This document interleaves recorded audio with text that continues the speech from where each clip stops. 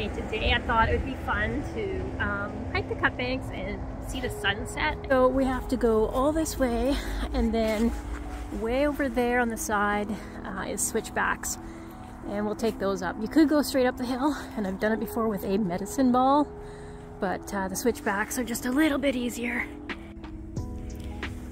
You can see this is pretty sandy. Right now it's fairly dry, but it does get in your boots, so you always want to have like good hiking boots or shoes or gum boots that kind of keep it out.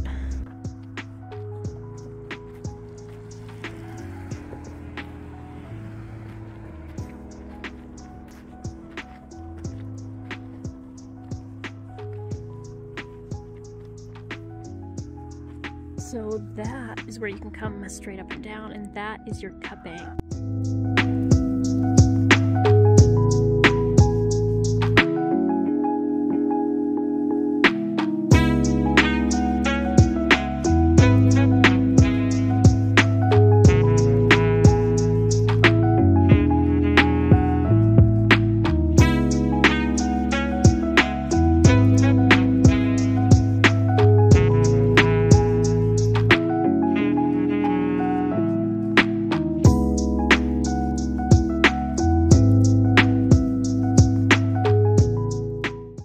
Kind of weirdly exhilarating being literally on the side of like a hill, trying to mine my drone and not fall down.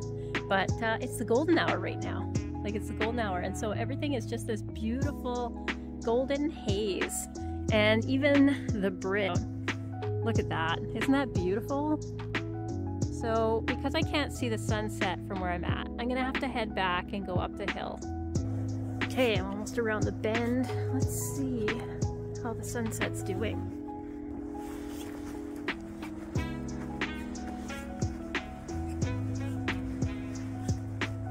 It's still up. We have not missed it. So, maybe I'll go up this hill and see if I can't wait for it.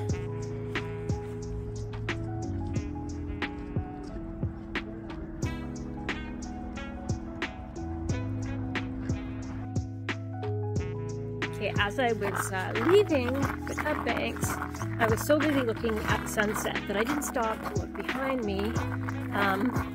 And behind me, the moon was out. So now I have to go to another park and get on a hill and see about taking some pictures of that. But like, look at those clouds. Oh my god. This was a good choice to go out. Most definitely.